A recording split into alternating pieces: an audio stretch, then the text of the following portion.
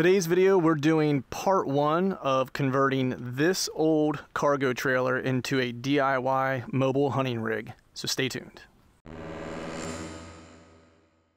My name's Clint Campbell, and if you're not familiar with the channel, I run the Truth from the Stand deer hunting podcast where we talk all about deer hunting tricks, tips, and tactics. And today we're talking about part number one of converting this cargo trailer into a DIY mobile hunting rig. This will be a two-part series, so be sure to hit the subscribe button and the bell notification to be sure to get all the upcoming videos and podcasts.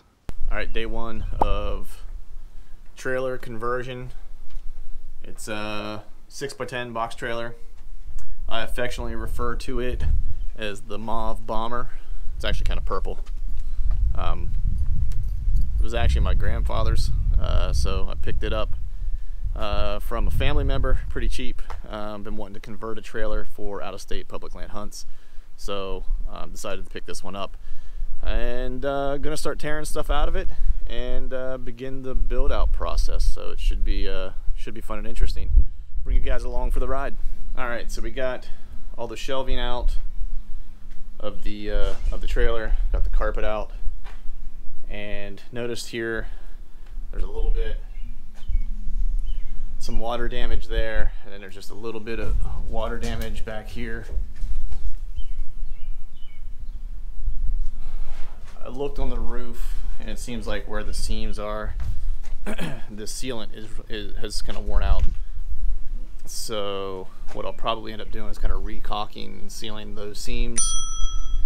And I'm either going to take out this last board here and replace it, or I'll just cut out the part that's water damaged and replace that section. So not too bad. I think the one thing though is that, you know, when I was looking at this, I was planning to pull all the panels off to put insulation in, but what I noticed was that there's bolts on the inside. There's bolts on the inside that kind of run from the inside to the out that are holding on the fenders and a lot of the hardware, like the hinges and the door handles and stuff like that. And they're just so rusted that I don't think there's any way I'm going to be able to get them off, and I'm afraid if I do, I may end up breaking them. So I think what I'm going to do, and it's probably not ideal, but this is, again, a hunting rig, so it's not going to, doesn't necessarily need to be perfect, it needs to be functional. And so I'm probably just going to adhere my insulation to this wall, because if you take this piece of insulation I had laying around the house here, like, that's pretty hard, and I'm planning to put some like peel and stick wall covering on top of it, that unless you really are intending to put a hole in it, you're not going to damage it. So rather than try to pull all this hardware off and risk breaking something and being in more trouble than I'd like to be, I think I'm just going to kind of do this, put these insulation panels up against the wood itself, and adhere it with adhesive, and then do the peel and stick over top of that, and I should be good. I'll probably put some type of membrane down on the floor, just to kind of you know, reduce any moisture on the floor. And then I am going to insulate the floor too, I believe, and then put peel and stick floor down on that too. So the other thing that I recognized too was that the way these walls are built, you know, it's 6 foot by 6 foot, but on the inside there's this bracket that comes off, you know, maybe 2 inches on each side, so you're really losing 2 inches on each side on the inside of the trailer, and which makes it about 5'9".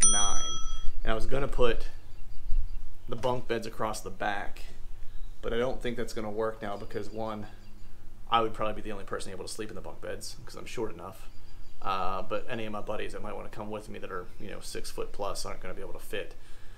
So that was kind of a bummer.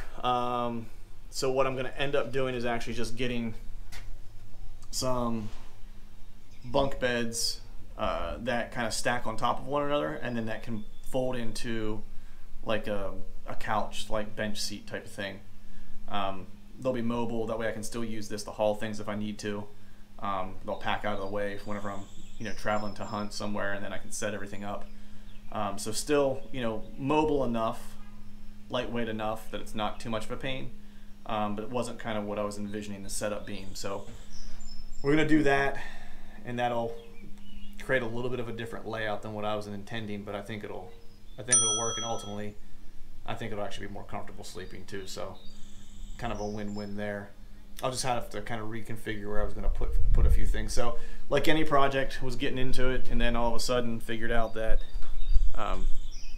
you know, what I thought I was going to do isn't necessarily what is going to end up 100% happening, because I'm just having to kind of adjust based on, you know, what I'm dealing with. So all right, day number 2 of the trailer build, conversion, whatever we want to call it. Cut a hole out in the floor. There was some water damage when I got everything up off. I'm not exactly sure where it's coming from, but this trailer, I think, was made in 1996, so who knows. It seems like it's coming from the bottom, like the walls are fine.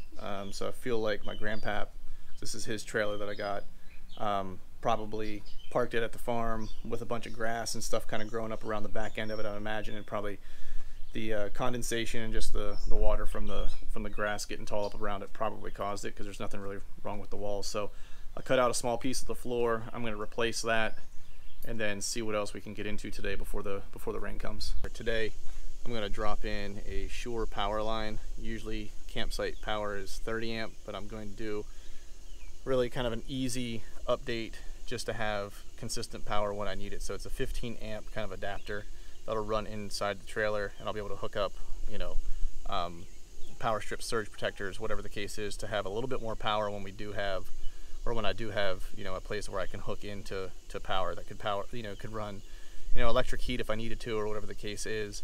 Most of the devices are going to be charged and run off of the solar generator that I put in this. But if I am lucky enough and have some power that I can tap into, then I can use that, of course, and save the battery bank for when I might need it later. So it's just a little bit of supplemental power. They're really easy adapter to use. Has a cord that comes off the back end. You pilot a 2-inch hole into the side of the trailer, seal it up, and then plug in once you get to a campsite with power. And pretty easy update, pretty cheap, and will give me consistent power on trips when I have it.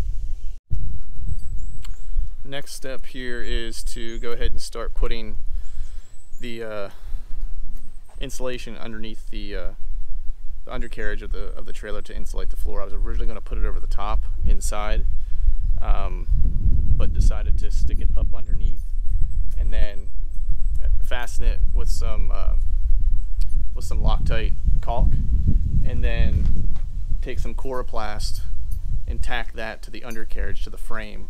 That way, if the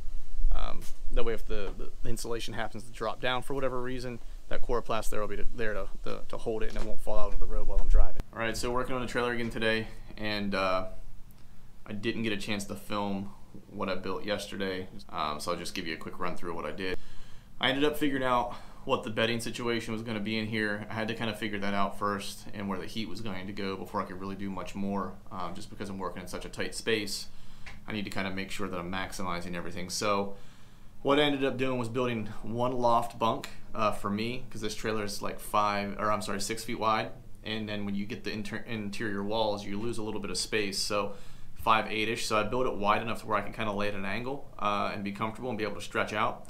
So I got that up off the ground, which gives me storage underneath there, and then whenever I have a second person with me, I put up some E-tracks and connected a hammock to that. Now my bunk bed is also built on E-tracks, just with 2x4s and a piece of plywood. I'll put a small, you know, some type of mattress or something soft up there to lay on to sleep. But this allowed me to have like the center of the trailer kind of open.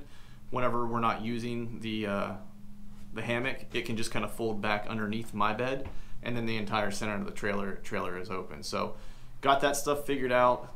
The next step is going to be to get the heater, which should be coming in this week, and then figure out where I'm going to run the solar generator. And once I kind of have that mapped out, I can start insulating the inside and finish insulating the roof. I'll have to cut a hole in the roof to run the vent for the heater through. I'm going to be using propane heat. I'm going to use a Dickinson small propane heater. They're mainly built for marine use, so boats, in cabins of boats and so forth. So it'll put out plenty of heat for this small of a space, and should be, you know, usable for a larger trailer if I ever decide to get something just a little bit bigger. So that's where we're at now. All right, so today didn't get as much done as I wanted to do. Had a trip to the hardware store, didn't have much of what I needed at all. So I really just got one panel of insulation put up today, and then I put up a cabinet. That was the one thing that the hardware store did have. I wanted a cabinet that goes above a refrigerator because they're usually a little thinner, and I wanted to kind of tack that to the wall. That way I had some, somewhere I can kind of stow some stuff, with some doors on it, and then also set it low enough to where I can use the top of the cabinet as a shelf as well. And that's probably what will end up being the charging station, because the power will come in there, everything kind of sit on that shelf or inside the cabinet and get charged. And then when it's not being used for that, you can put wash or scent spray or whatever the case is in there to wherever you're going. So that's what we got done today. We'll get back at it probably next weekend, really at a standstill until the heater comes in and until the solar generator comes in, and then we should really make a lot of progress pretty quickly.